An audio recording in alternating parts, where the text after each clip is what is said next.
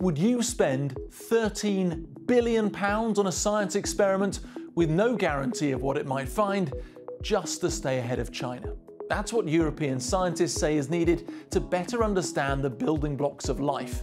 They already run this, the Large Hadron Collider, which smashes particles travelling nearly the speed of light together inside a 27-kilometre circular tunnel. It's the biggest in the world, but now they want one 3 times the size. The so-called Future Circular Collider would be 91 kilometres long and 200 metres under the Swiss-French mountains. Why?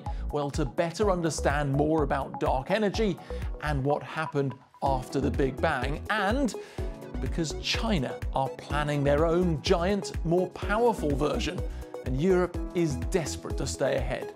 There's no guarantee they'll get the money or what they'd find, but their track record is pretty good. It was at CERN the internet was invented, along with cloud computing.